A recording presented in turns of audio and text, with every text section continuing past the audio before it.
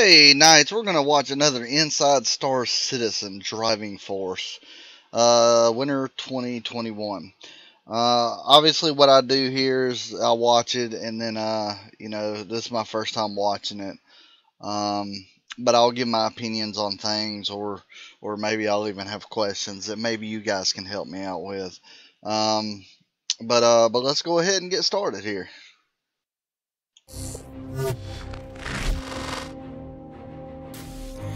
So ever since I was like a kid, really, I was interested in cars, and that interest in cars went to building them. And then I ended up kind of racing competitive esports for a while, and that kind of got me into the game industry, which allowed me to combine pretty much. I've always liked how Star Citizen has, had this shock, and the vehicles feel pretty real when it comes to physics. There are some things I guess they could work on, but right now it seems really good. I hope they can obviously optimize driving better. Meaning, I think that right now, like with ships, you have basically like a throttle control. You can throttle control your ships.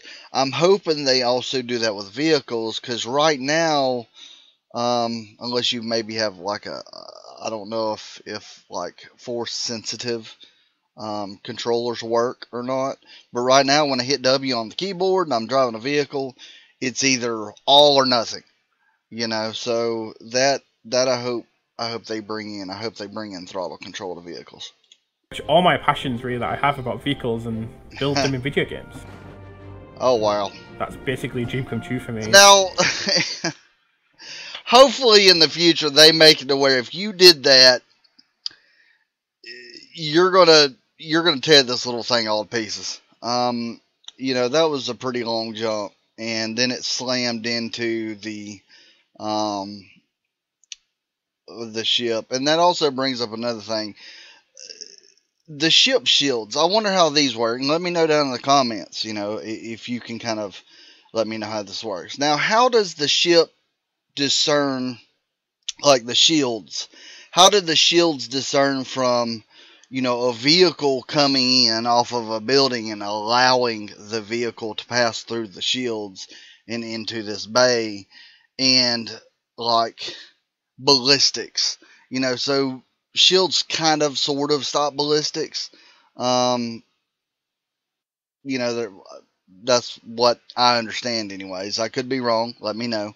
But how does, like, why does it stop ballistics but not the golf cart? And that's a glorified golf cart in my eyes. It's cool, I like it, and I'd love to have one in real life. But so is it the speed at which it's coming in at, or what? Tell me in the comments. Let me know. I've been a fan of both planes and spaceships and cars equally for years. It's definitely something that I am invested in, and I really want to make it good and everything. My background is physics. I love the shock absorbers. Spaceship physics or ground vehicle physics. It's all physics to me. It's excellent, and it's a lot of fun. Making the ground vehicles better. They give us this ability to have a more varied experience in gameplay. Like, they're never obviously going to match the maneuverability. Now, right now, the Cyclone, if you watch that, it was going through rocks. Like, you saw the wheels just kind of like phase through the rocks. Hopefully in the future they'll fix that, because I don't want to just phase through rocks, because that just kind of tells me that, I don't know if you got out of your vehicle, if you could walk through the rocks. I don't think you can. So it makes me wonder how the vehicle's phasing through the rocks. But, I hope they fix that in the future. And I cannot wait for the Nova tank. It's hard to say how the Nova tank is going to be utilized when it comes to Star Citizen. I guess we'll have to see. Maybe if you have a player base and you need to protect it, but you would also need like a ballista, like an anvil ballista, to protect from air as well, because I can see ships just annihilating tanks. Abilities of a spaceship, but they serve a different purpose.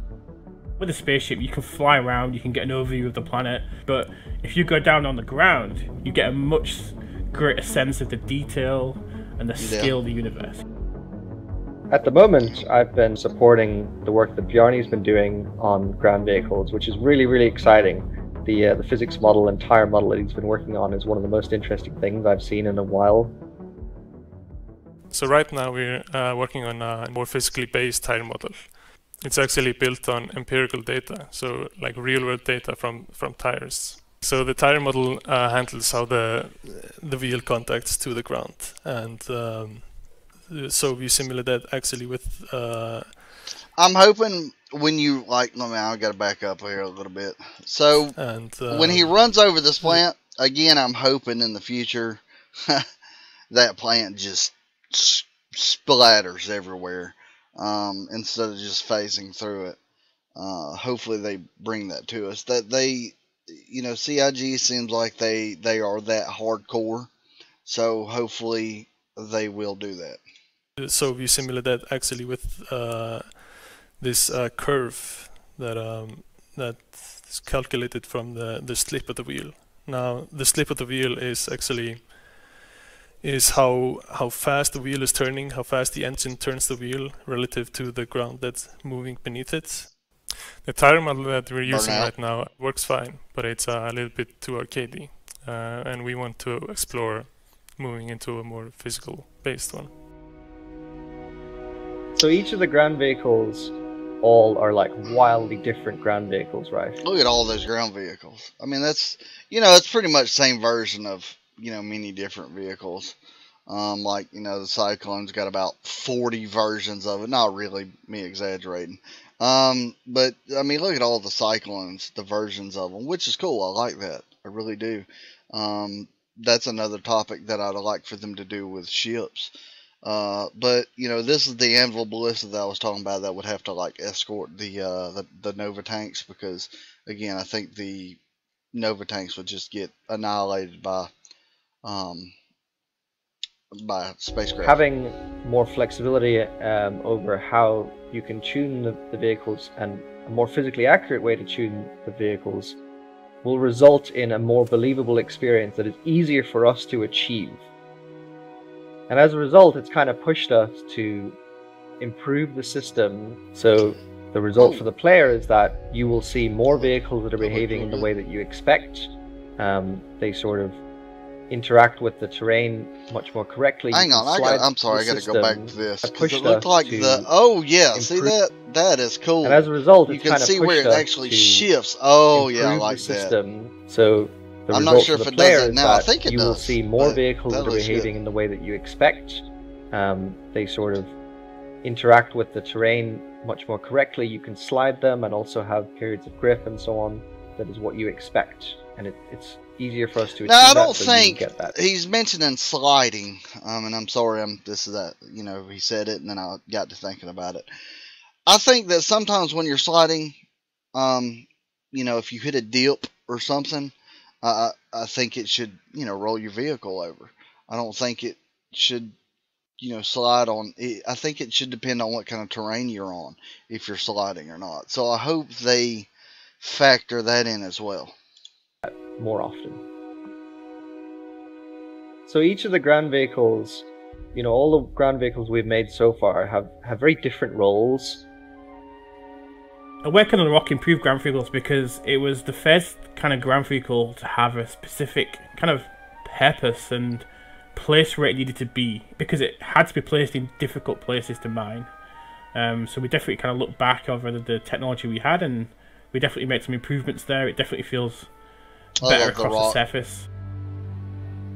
And also it was the first ground vehicle that we properly tuned the camera for that we had developed previously for the spaceships. So we've got a camera that communicates when the vehicle is sliding. When you're flying around the corners in that vehicle, you can really feel the grip that it has. We're also working on the tank at the moment. This has been a big driving force behind a lot of the improvements we're making. So we've got access now to a lot more parameters, and it's the first vehicle to use the track physics which we have. So it's not steering by wheels turning. It's steering by a difference in speed between the different treads. tech that's come with the tank is I can't wait just for it. some more fine-tuning options now that we didn't have before, and that drastically improves the feel and also the ability of the ground vehicles to do things as well. Look how big We're also that working tank on the is. new Cyclone MT, which is, you know, kind of made us look at the kind of missile experience that we have with the ground vehicles and how it drastically changes the needs of the missiles and how they aim. It's also basically highlighted the fact that we also need to massively change how we communicate the ground vehicle experience, you know, overall with the UI, you know, because we don't have UI for the ground vehicles right now, you know, to the same standard as the ships. It's probably fair to say that the it's probably one of my favorite vehicles, the Cyclone. So adding kind of missiles to that just adds an element of kind of fun and destruction for me.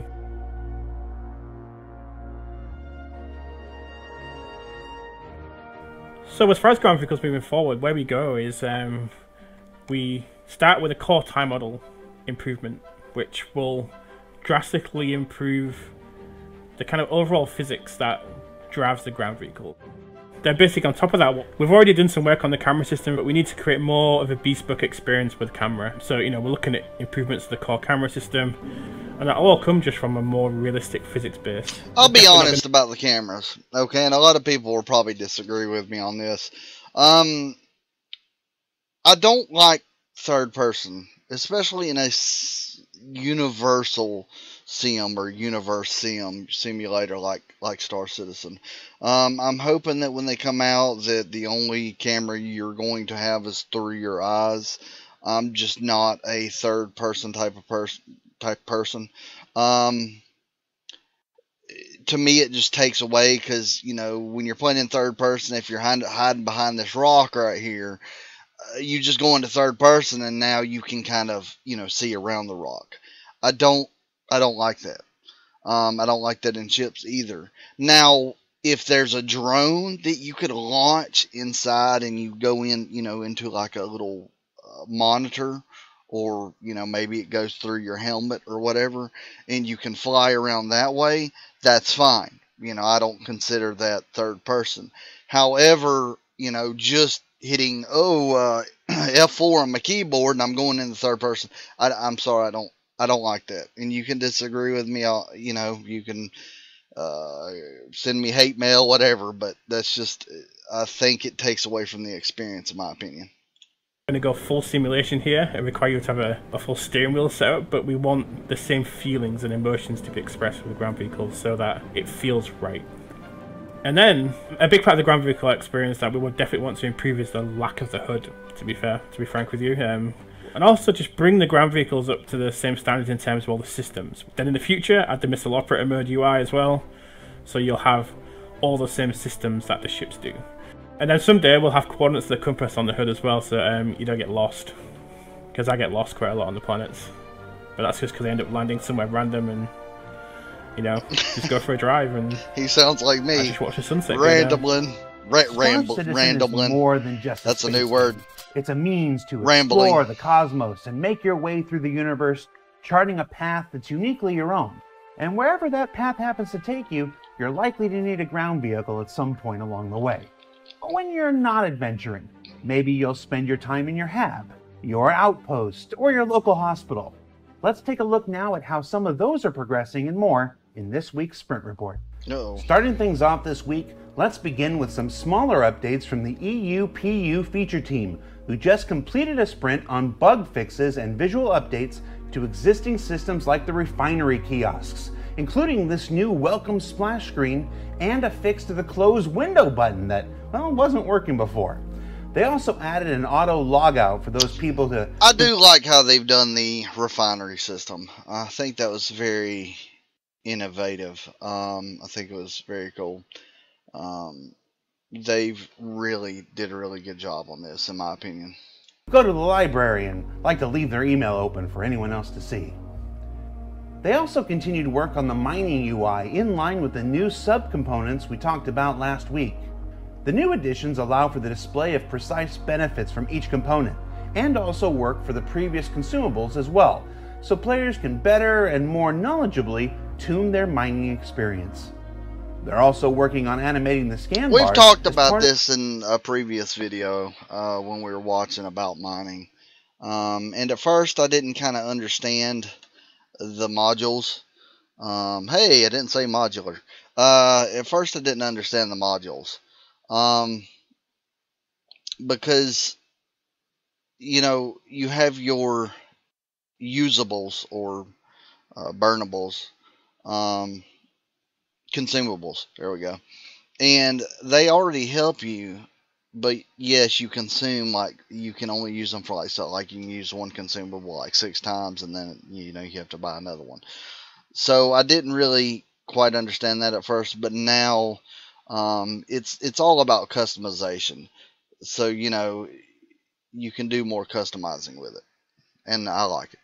Part of an overall push to expose more and more information to the player. Members of the modular content team recently completed a sprint on the non-commercial overlays for refinery decks coming to Alpha 3.13. What you're seeing here at the moment is a pre-lighting pass, which always does a lot to sell the proper mood and atmosphere of industrial areas like this. What they did here was take some of the more common traversal areas in several of the stations and began ripping out many of the adverts that were present, exposing more of the layered industrial guts that were previously hidden to the player from underneath. Also gone are some of the seating areas, plants, decor, and other amenities found in the larger stations, and a more utilitarian and functional space is left in its wake. Now, this isn't being applied to every station, but only a few select smaller ones with refinery decks in an effort to distinguish them a bit more from their... Okay, I mean, he said it didn't do all of them like that, which is okay. But I've always saw these space stations as like truck stops. That's how I've seen them. So of course you're gonna have like little plants, and you're gonna have, you know, seating and things like that. So I don't. Hopefully they didn't take it out of every one of them. You know, just because you're, you know. But again, I thought they were going to like separate, you know, like the refineries from the, like you would have like a separate refinery landing area from, you know, another the rest area landing, like where you just come in and land. But, you know, maybe they're not going to do that. I was under the impression that they would do that, though. I just think it would, to me, it would make more sense to have a refinery area, you know, separate from the rest stop or truck stop, you know, space shop, whatever, space stop. But, you know, I don't know. Their flashier, more commercialized cousins. Now, it may be a bit flat looking at the moment, but once the lighting pass changes are in, it'll begin to bring out the personality I'll a be bit honest. more in these. I think they took out the seats and the plants to improve performance. I think when they did the lighting and everything, maybe it hindered performance more. So, you know, sacrifice. So maybe to sacrifice, what they did is that, okay, we would rather have better lighting than just random, you know, other things that are in this place, such as benches and trees and bushes and whatever. So, you know, instead of that, we're going to take this stuff out and then put the better lighting in. What would you guys rather have? Would you guys rather have better lighting or more like a cosmetic, you know, plants, and which lighting is cosmetic, but Industrialized stations. If you remember our segment on the Interaction Zoo with Calyx from last year, you may be excited to hear that folks from the lighting team have begun to dig into his toy box of technical knickknacks and playthings to set up a habitation test bed of their own, starting with splitting all of the existing lighting into sectional circuits oh, that is or affected awesome by the player individually. Oh man, Such as a proximity sensor in the foyer to light and delight the entrance, a master control panel with different lighting states for the entire hab. I love it. Localized controls for each distinct area like the kitchen or the bunk. I love that. And yes. then, in case you still weren't able to set exactly the I'm mood sorry, you're looking guys. for, I know this is, I'm getting too excited about this, but I was hoping they were going to do this, and I hope they do it on ships as well, because that's just, oh man, it just adds so much immersion to the game. I'm sorry, I didn't mean to get so excited. By the way, looks like it's one of those Dyson fans, don't it? control of the individualized prop lights like lamps, giving players unprecedented control of how they light their own space. Oh, that's cool.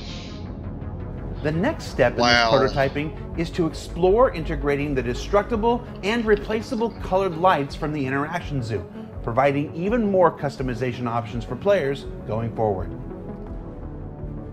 Let's check in on the continuing white box progress of hospitals by stepping into New Babbage once more and seeing where they're at.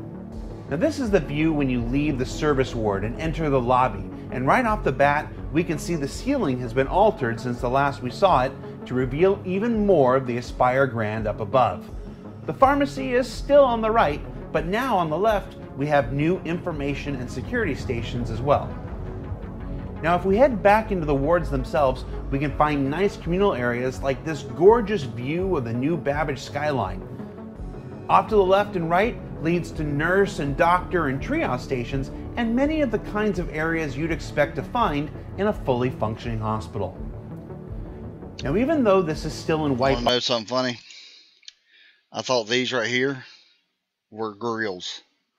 Okay, I guess that's how redneck I am. I don't know, but I thought this was a grill. That is obviously a bed of some sort. In a fully functioning Don't hospital. judge me. Now even though this is still in white box phase, you can imagine what it'll look like with New Babbage's trademark signage helping to distinguish between the various recovery rooms, surgical theaters, storage areas, blood labs, and more. And if you play like I do, you're going to spend a lot of time here, so it's important that it can handle the load. Did I make that same joke last time? You bet I did.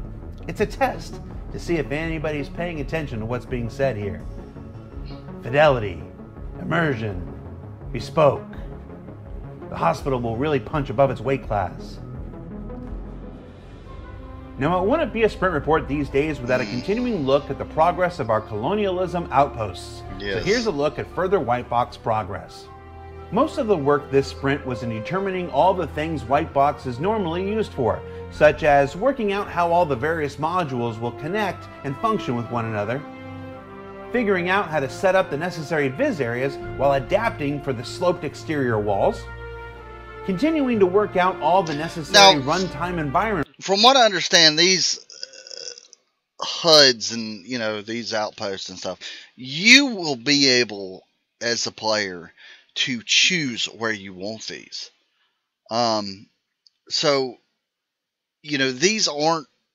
Now, at first, when they introduce them, at first, it'll be like AI stuff, okay? So, you're going to have, like, they're going to be scattered throughout some planets. And it's going to be AI only, from what I understand. But eventually, when it comes to players, you will eventually be able to take your friends or whatever, gather the resources, and build these, okay? So you'll be able to build like little bases on other planets and stuff like that.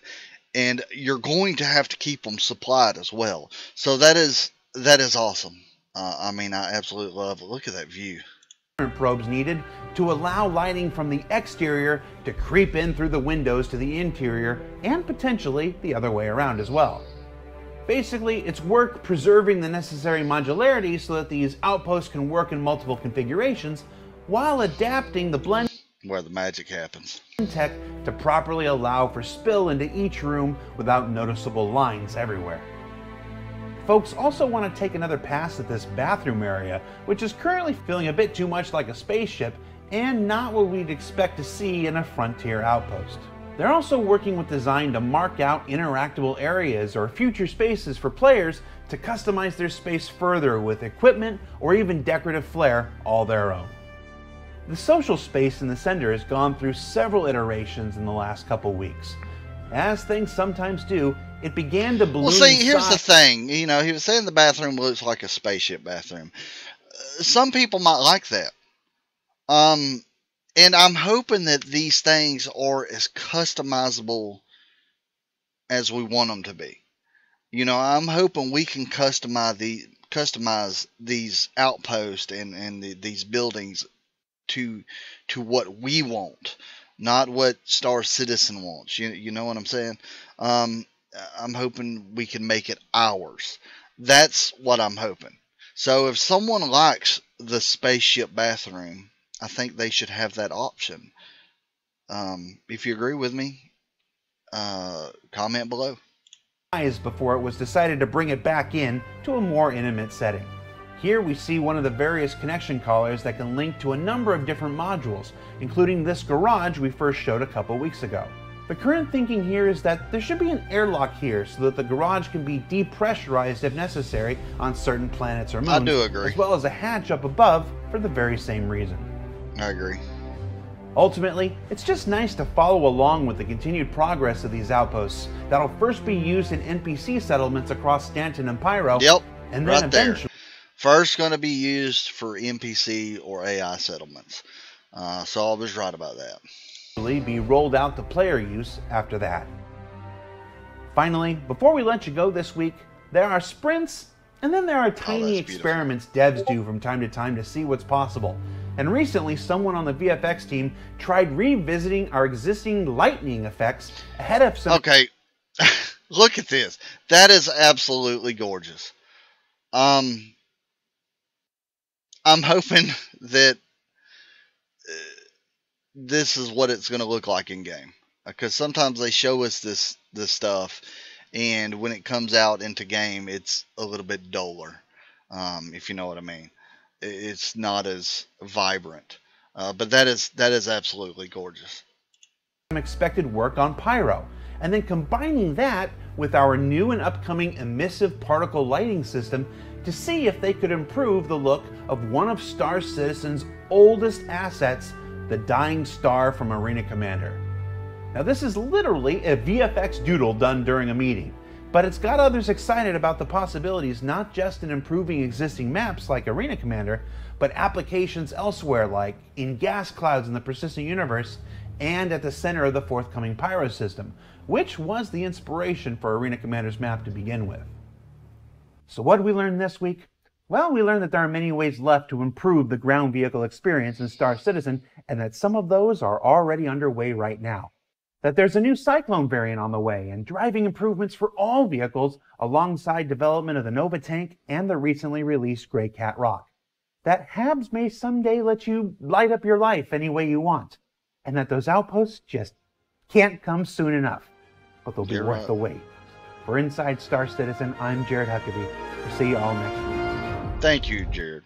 So this is awesome. They did really good with this Inside Star Citizen.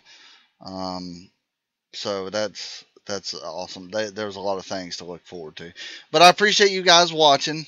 If there's any questions or anything that you want to ask me, just ask in the comments and I'll try to get with you. I appreciate it and hope you guys come back to me for more news or more thoughts or opinions. And you guys have a good one. Thank you, Knights.